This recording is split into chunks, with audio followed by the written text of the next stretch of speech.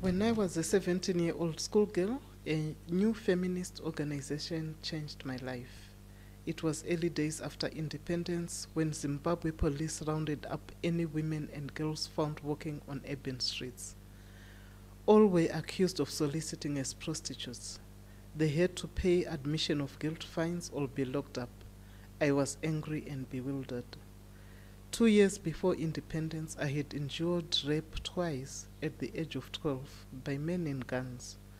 One from the Rhodesian army that said they were protecting us from the terrorists, and one from the freedom fighters that said they were fighting to get us liberated from colonial oppression. Many other young girls and women survived the same trauma during the struggle, and I believed independence had brought to an end any violation of women ever again. My own cousin and close friend, then 15, was one of those arrested in the roundup. She had just closed her mother's shop and was heading home. My spirits sank with the unfairness of it all.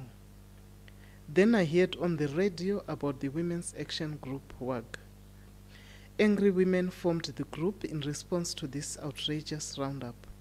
As a schoolgirl, I signed up for the newsletter Speak Out Taurai Kolomani. And as soon as I started working, I joined. After years in the disability movement, my life changed profoundly once more as I tested HIV positive, and with time I became an AIDS activist. This year, 2008, WAG commemorates 25 years of its existence.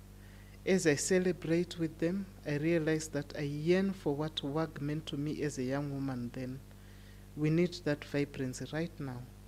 My hope is that all our feminist organizations can support the next generation, embracing women openly living with HIV.